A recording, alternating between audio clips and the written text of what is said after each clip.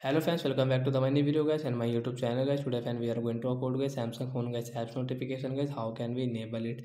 Friends, we want to enable guys your Samsung phone guys phone apps notification like Facebook, Play Store guys, this Google, Clock, Gallery, Contact, Messages or notification guys you want to enable in your Samsung phone device. So friends, how can you enable? Today friends I will show you, I will tell you, and friends how can you use it.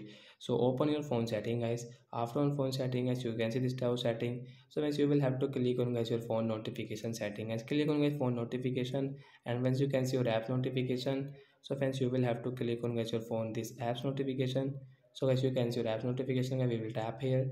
After on guys app notification guys, which app guys you have disabled guys, tap on this app, and friends you can allow from here this apps notification. After enable guys, when notification will come guys you can check on your screen. So guys we will enable from guys this right side shortcut.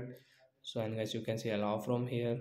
So like this guys we will enable it. So after enable guys this my Google notification, I will allow from here. So when Google notification will come guys, I can swipe and I can check from here. So like that guys you can enable guys your Samsung phone apps notification from here guys.